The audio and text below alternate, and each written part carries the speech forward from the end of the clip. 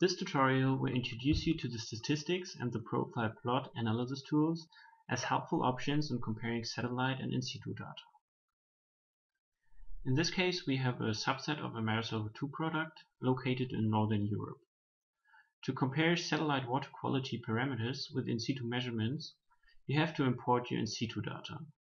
Here we have a ship track as a vector file with the included information.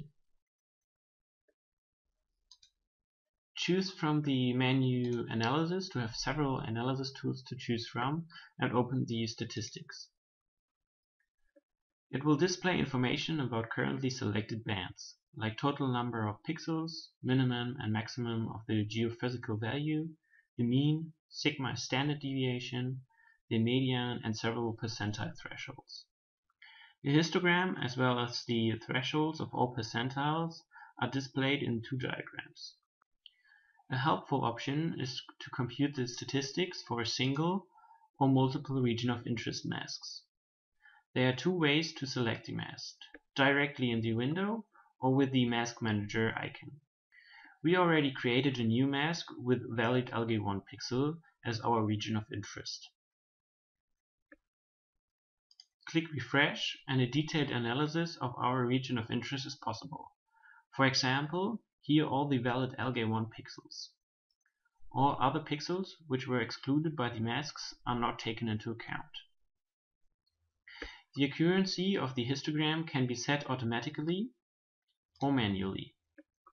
You can choose between 0 as 1 bin or 6 as 1 million bins.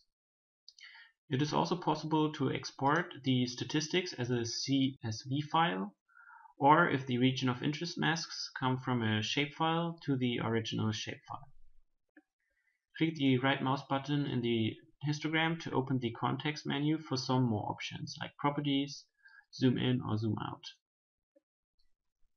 By clicking the right mouse button in the table, you can copy your data to the clipboard.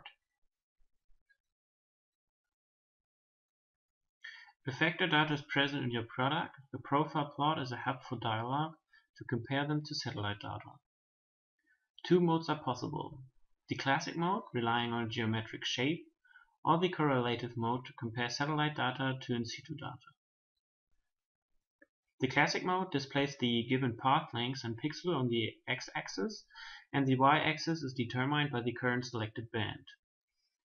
Here we compared with our transect created with the line drawing tool. Standard deviation is displayed as a blue shade, and it is possible to synchronize the cursor position by clicking into the plot. The current position is then given in the upper corner.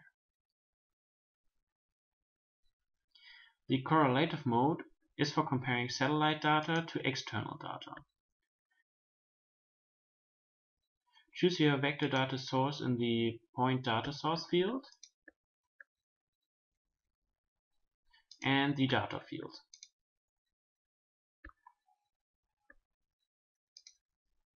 Two plots should be displayed in the chart: the values of the in situ data in red and the values of the satellite data in blue. Region of interest masks can be considered if wanted.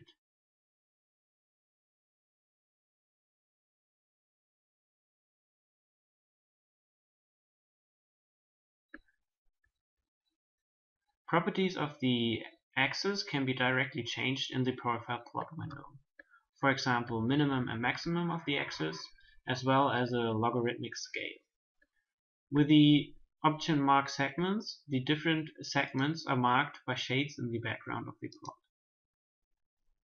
With the option Table View, you can switch to a table view which provides information about the displayed data.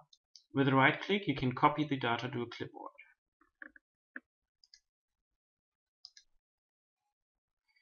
Like in the statistic dialog, with the right mouse button click, you open the context menu for more options.